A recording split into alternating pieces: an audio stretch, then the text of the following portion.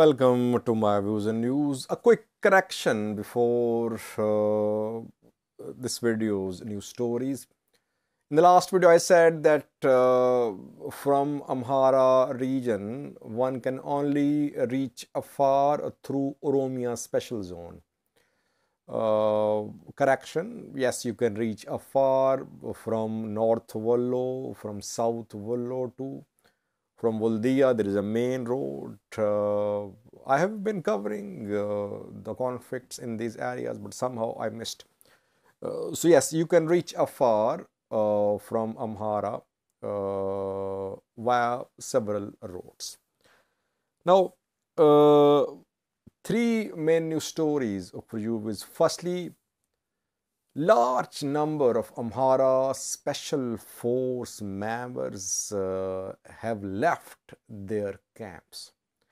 Now, it has been confirmed by top Amhara leader who was interviewed a few hours ago by Amhara state media.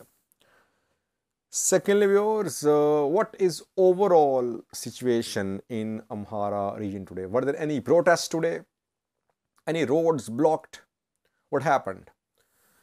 And thirdly, Tigray, where theft from aid organizations' warehouses is being reported.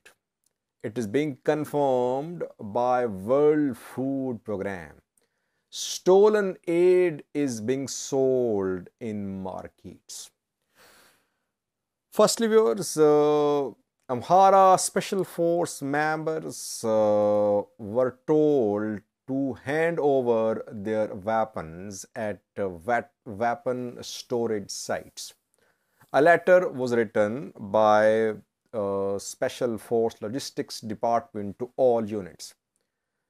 That letter was leaked somehow, and that led to start of protests in the Amhara region. Letter was obviously delivered to all branches, all units of Amhara Special Force. After that, what happened? How many Amhara Special Force members are still at the camps where they are stationed, and how many have left? Amhara Regional President Yilkal Kefale, in two of his messages, asked Amhara Special Force members to return to their camps. So that was a piece of evidence that Special Force members had left the camps. Question is, how many left the camps? How many are still stationed at camps? Now, an Amhara Prosperity Party leader has shared some details. His name is Girma Yeshitela. Girma Yeshitela is not only a top Prosperity Party member, he's executive committee member, but he's also a top Amhara PP leader too. I think it's from Shoa. And Girma Yeshitela yesterday was interviewed by Amhara state media.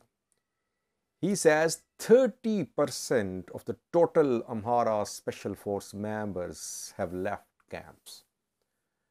Where are they? No one knows. Are they planning to launch organized resistance? Will they return to camps? How many have returned? No one knows. This number is a big number. It means that thousands have left camps. And these thousands are in public, or they are in some secret places trying to organize and trying to launch resistance. Gondar city government confirmed 2 days ago that large number of Amhara Special Force members from other regions had entered Gondar. I think large number of them are in Gondar. Large number is in Gondar. That is why Amhara Gondar city government had to issue statement asking these Amhara Special Force members to report at newly established camps. Have they reported? I don't think so.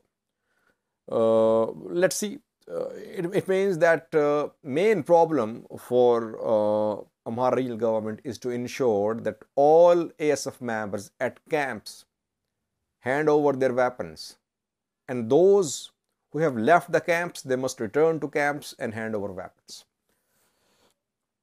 Secondly, viewers, what is overall situation in the Amhara region today? Were there any protests? Were any roads closed by protesters?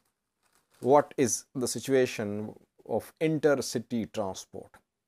I could not confirm any big protests in Amhara region today, partly due to security restrictions and partly due to a plan, I think. There was no plan to hold any protests in any city of the Amhara region today. So in Waldia, Kobo, Kambolcha, Bahirdar, Gondar, Debre Morkos, Debre Birhan, we could not confirm any big protest today.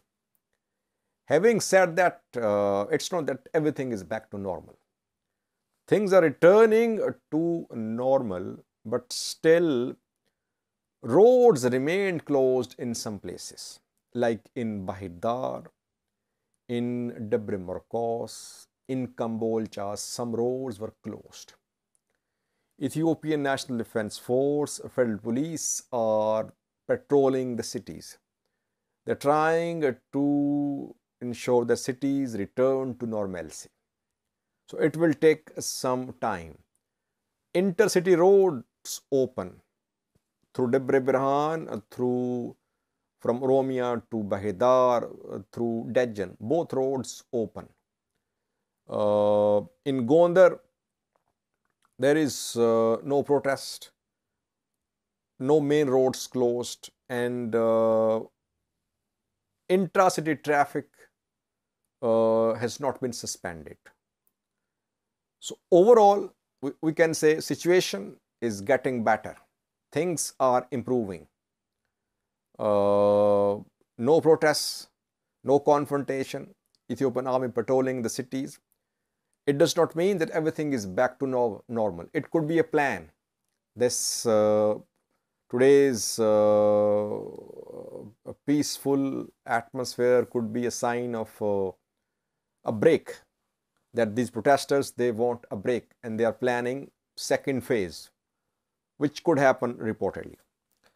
Secondly, viewers, thirdly, viewers, Tigray. Tigray, where people are being supplied with food aid. A new story from Tigray. World Food Program has written a letter to its aid partners, to its humanitarian partners. The letter is dated 5th of April. So almost a week ago, WFP wrote a letter to its partners like USAID, like others who are providing aid to people in Tigray. World Food Program says that food aid is being sold at markets. It means food aid is being stolen from the warehouses of aid organizations in Tigray. WFP did not share any details, but some sources claim that a warehouse of an aid organization was the place from where aid was stolen. Aid sufficient for around 100,000 people was stolen from this warehouse in Shiraro town. Shiraro is on Tigray-Eritrea border, and it was one of the last towns from where Eritreans withdrew more than a month ago. Now, Shiraro, for more than a month, I think, has been under the control of Tigray administration. And if from Shiraro warehouse, which was being supplied aid by USAID, if from Shiraro aid has been stolen, who is responsible? Who is responsible for the security of this warehouse?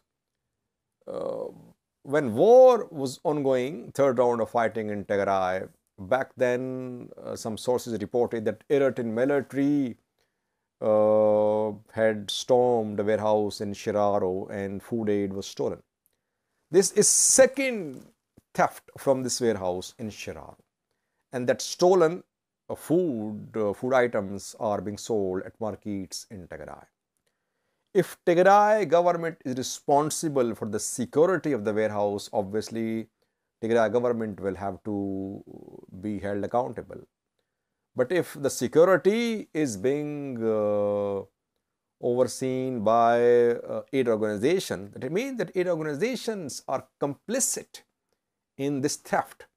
That is why such a large amount of food aid has been stolen from warehouses in Tigray, especially in Shirar. Take food.